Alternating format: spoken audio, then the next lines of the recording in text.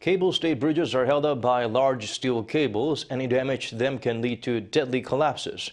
A local research team has developed a system that carries out safety checks of these parts using robots. Eun-jin gets us better acquainted with the helpful machines. Cable-stayed bridges like Incheon Bridge and Seohae Bridge have large steel cables that support the bridge's structure. These cables allow fewer support columns under the bridge, which make them cheaper to build while also adding aesthetic appeal. But any damage to these cables could threaten the safety of the bridge, and checking for the damage isn't the easiest job. Corroded cables even led to the Morandi Bridge disaster in Italy in 2018. Even the bridges that are made with perfect cables start to have problems after 10 years, and after 20 years the problems become big enough to threaten the safety of the bridge. This means it is crucial to check the safety of these cables regularly.